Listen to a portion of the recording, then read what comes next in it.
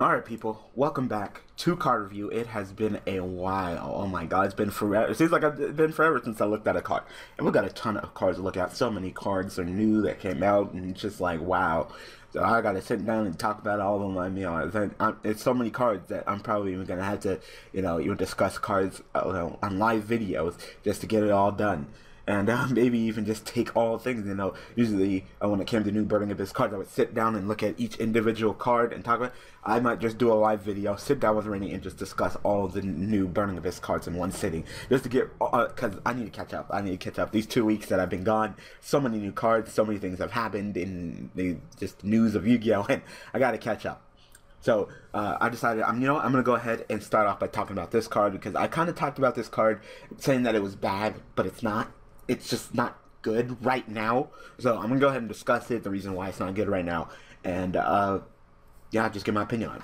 So this, of course, is the new Mirror Force plus Compulse, the Storming Mirror Force, or Air Force, or Compulse Force, or whatever you want to call it.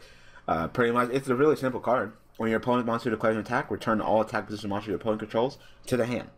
That's pretty simple. So you literally just take the act like a Mirror Force, but instead of destroying the monsters, you just return them to the hand. So, is this card good? It's okay. I mean, it's a fine card. But is it good right now? No. No. This card's actually really bad right now. And the reason why this card isn't good is because this card's only good when Compulse is good. When Compulse is good, this card's actually pretty good. If Compulse isn't good, this card's not good. And that's how you should take this card, with that exact thought process in mind. If Compulse is good, this card is good. If it's not, then this card's not. Think about this format right now. Is Compulse...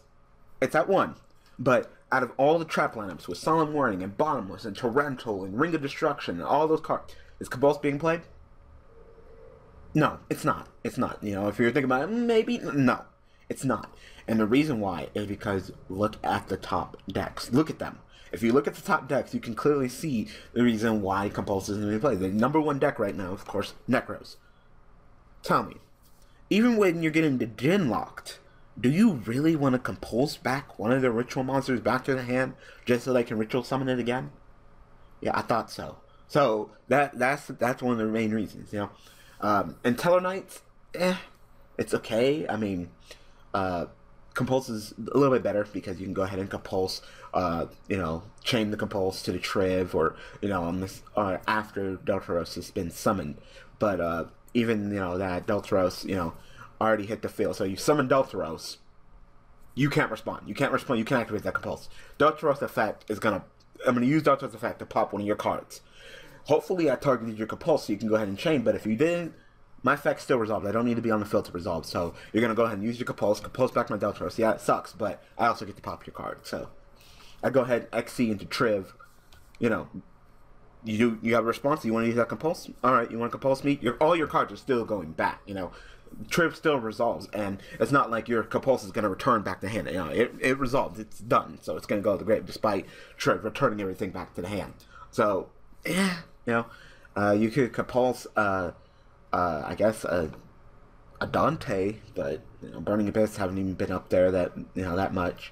What else decks have been doing? Like Senju. I mean, really, you're gonna Compulse that? That's just an egg.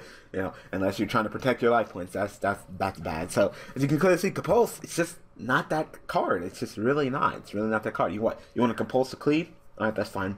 I can Pendulum Summon it. I can resummon it anyway. And you can't and that deck is pretty much summon killer deck. So you can't Compulse me, my killer anyway. So there you go. I mean, look at it. Look at the top decks, and you can clearly see.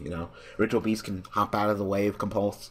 So if Compulse isn't good, how is this card, Storming Mirror Force? How is this card going to be good when it's much slower?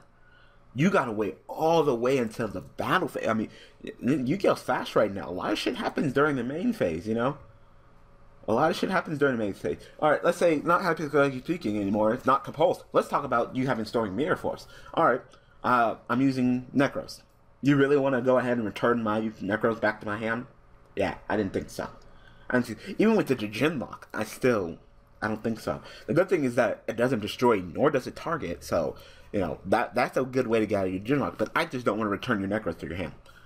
It's slow, But, you know, I'd rather go ahead and Mirror Force it. I'd rather go ahead and get that Necros monster off the field. I want you to run out of resources. That's how you beat Necros. You make them run through their plays. You know, that's the gist of it. Run through their plays, make sure they don't banish with their mirrors. That's how you beat Necros. Because, you know, there's still a ritual deck. There's still, you know, tributing, paying costs, essentially negging. So if you can eventually whittle down the resources, you'll win. This card, I mean, like I said, you're just returning the monster to your hand. Let's go. Once again, Teller Knights. Teller Knights, go ahead. Summon Vega. Starring, all you guys store me in for, so I don't have to worry about that. Altair, summon Deneb, search. XC, let's go ahead. Go into Trip, put it back. I'm not getting Storm Mirror Force. I'm attacking you for 21. Go into Deltaros. Deltaros, detach, pop. See? It's just slow. It's just slow. It's Mirror Force, and Mirror Force is good right now. But like I said, if it was hanged in a balance, what's good right now? Destruction or bouncing? Destruction or bouncing? And sometimes it goes back and forth. Sometimes, you know, all of a sudden destruction's bad, but then destruction, like I said, if this was a couple formats ago, maybe when like Shadol's was the best, then oh yeah, I could see this card being really good. I could see this card being great. You know, you go ahead and make a Shadol fusion monster, you attack, bam, get the Storing Mirror Force, go back to extra deck, no Shadol fusion, bam. But when Shadows aren't the top deck, and you know, it depends on the format. So, am I saying Storing Mirror Force is bad? No. But is it good right now? No. You know, it depends on the format. You know, if we got into a heavy fusion, XC, synchro format, then oh yeah, Storing Mirror Force would be great. Go ahead. They attack. Go ahead. Return their extra deck monsters. Return their synchros, their fusions. You know, like I said, if Necros completely died out, completely died out, like. They got hit so hard that Necros they couldn't even be relevant anymore. And Shadol stepped up, and it was Shadol, Burning Abyss, and Teller Knights again. Yeah, maybe I could see this. You know, you go ahead and attack with that Dante. No, Storing Mirror Force. You attack with that Teller Knight. No, Storing Mirror Force. That one's a little bit iffy, as I just stated. You know, you go ahead and attack with one of your Shadol fusions. You know, your construct, your window. No? Oh, I can't Mirror Force the window, but I can sure Storm Mirror Force it. So, like I said, it depends on the format. Just think of it as a more widespread, non-targeting Compulse. So, like I said, if Compulse is good, then this card is good in comparison. You know, is it still like, oh yeah, you know, because it's still kind of slow. But these cards go hand in hand. Obviously, returning monsters to your opponent's hand. The first card you think of when I say, hey, think of a card that returns a monster back to your opponent's hand. What's the first card you think of? Compulse. Compulse is a very powerful card. It's that one. Even though CG, they still play that triple. It's a very powerful card. And even when it's not good, I mean, I'm very, very conservative, so I'd still say, no, keep it at one. Because, like I said, you don't know. You don't know. The formats always flip-flop, you know? A couple formats ago, Destruction was bad. Now, Destruction's good. So, you know, it's just how the top decks are. It really is just how the top decks are.